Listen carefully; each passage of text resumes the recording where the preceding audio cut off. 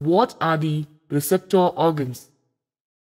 The survival of animal depends on their ability to compute all the information flowing from the environment and integrate them into meaningful instructions to the effector organs. Information relating to the external and internal environment can be gained only through the sensory receptor organs.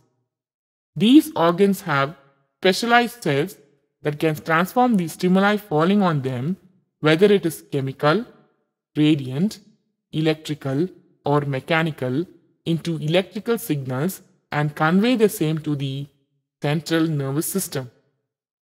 In the central nervous system, the integration and coordination of the data happens.